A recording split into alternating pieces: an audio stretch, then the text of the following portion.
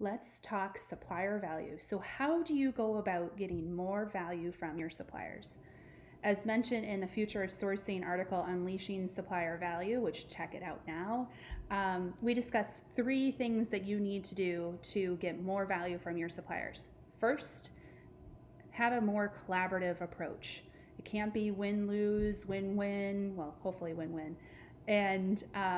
But you need to be just as invested in your supplier success as they are invested in your success. So what are you doing to be more collaborative?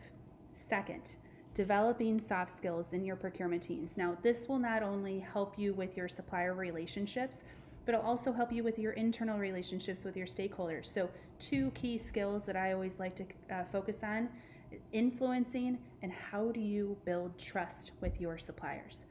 The third thing that we need to be doing is keeping it simple. Oh my goodness, guys. So I've seen so many supplier relationship programs that are just crazy complicated.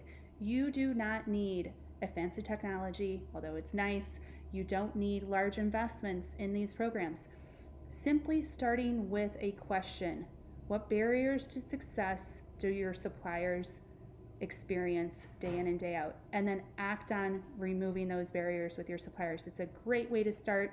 Very, very simple, and it will go to a long way of building that relationship with your supplier and finding that extra value from that supply base.